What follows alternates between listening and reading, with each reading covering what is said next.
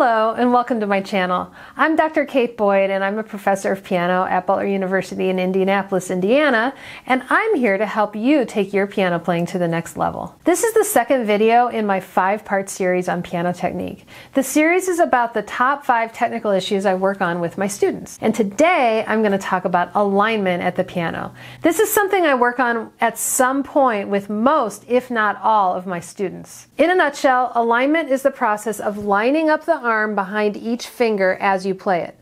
Alignment refers to the series of micro adjustments you need to make as you prepare to play each note. Our fingers come out of our hand at different angles. They're not parallel to each other. The piano keyboard doesn't run like this. And so, using our arm and wrist, we need to make adjustments for each finger as we put the key down. That's what today's video is all about. So again, alignment refers to lining up all of the components of your playing mechanism behind your fingers. When you're thinking about alignment, what you want to keep in mind is focusing on keeping the finger parallel to the key and the forearm in a smooth line from the finger. You want to avoid sharp angles like this or this.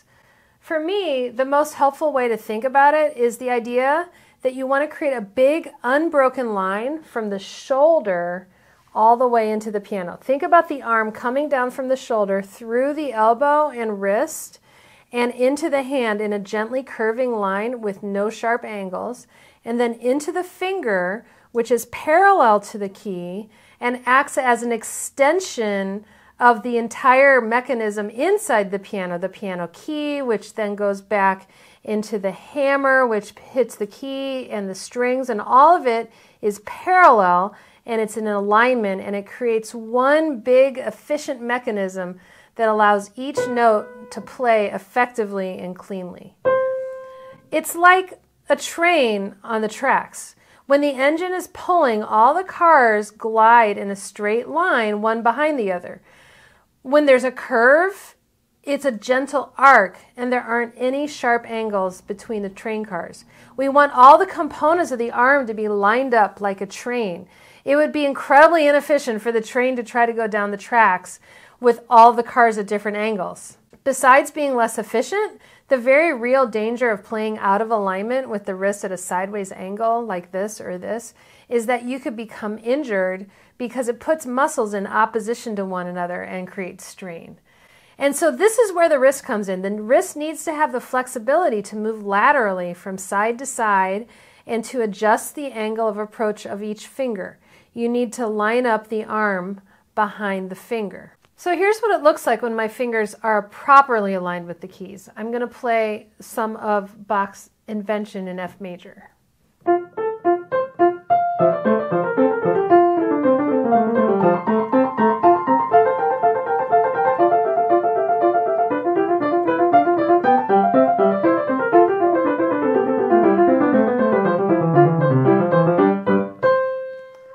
Now I'm going to do the same thing, but I'm going to not align my fingers and kind of lock my wrist as a result of not aligning. Okay, so this is, see, my fingers are at an angle. They're not parallel, right? And so I'm gonna play like that now. You're going to notice, even though it's fast, that the hands don't move nearly as much. So there's a lot less adjusting that's going to be happening.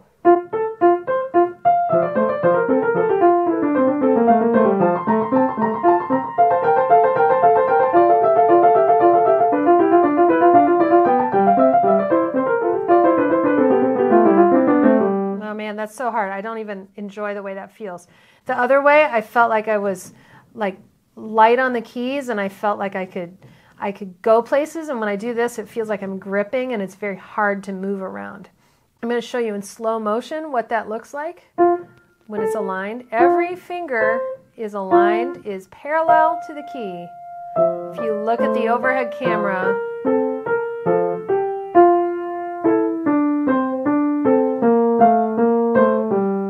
the place where it's parallel is the place when you actually put the key down. It doesn't have to be parallel when it's like before or after it plays. It's possible to play the piano without aligning, but it'll be a lot less efficient. There's going to be more struggle, and it could very well lead to injury. So proper alignment starts with awareness of the hand and the wrist. The wrist isn't just one hinge, but it actually consists of 8 bones called carpal bones. The bones, I have here my handy hand model that I borrowed from the anatomy department. The bones here are called carpal bones, and they're in 2 rows of 4. So 1, 2, 3, 4, 5, 6, 7, 8 carpal bones. This means that the wrist is a complex structure capable of a wide range of movement. So try this with me.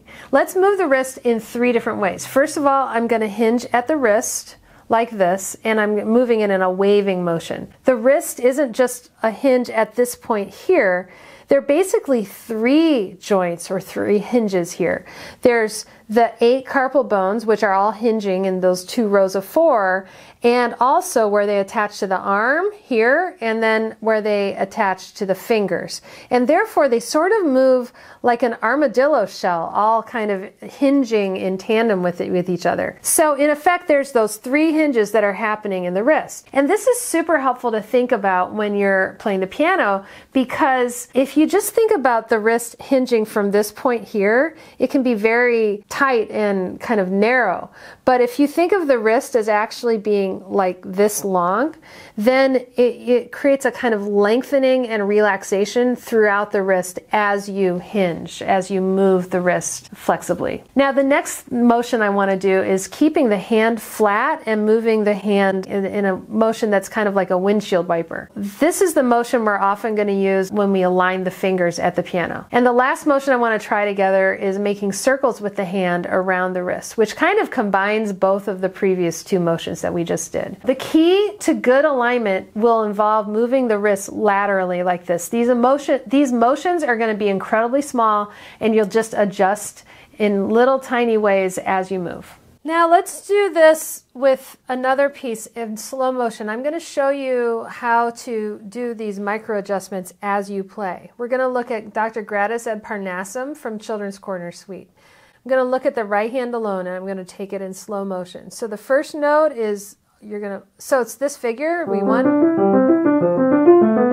So we're going to want to move the hand into position for every finger we play. So here's the thumb. Now, see how my second finger is at an angle? I have to adjust as I play it to be parallel, and then that's parallel, and then this. And then I'm going to go back to the thumb, and then coming around. So everything is parallel when I strike it. Okay, a lot of people will get in one position like this, and then they'll play everything at an angle. Okay, so the easy thing to do is look and make sure everything is aligned parallel to the keys. It's very important to feel looseness in your wrist while you're doing this. It's possible to line up the hand and arm, but still have a lot of wrist tension. A wrist can be tight or loose inside and look the same from the outside. So you need to sensitize yourself to what a loose wrist feels like and feel the relaxation inside your wrist while playing. So when I'm doing this, I feel a loose wrist inside. I feel loose inside. There's not tension. Now when I tighten up inside, it looks like this, but you can't see the difference. You only see that it moves differently. This has been my introduction to the idea of alignment at the piano. I think this issue is often overlooked in teaching because alignment is a subtle technical issue, and until you really understand it, it can almost seem like a picky thing to be concerned about rather than a technical fundamental. Thanks for watching. In my next video, I'm going to continue this discussion of alignment and show you 2 other things you need to think about with regard to aligning with the keys at the piano. I've made a PDF guide to go with these videos on technique, and you can grab it for free by clicking on the link in the description below. If you enjoyed this video and found it helpful, please like it and subscribe to my channel so you don't miss any of my upcoming material. This will also help me as I grow my channel. See you in the next video, and happy practicing!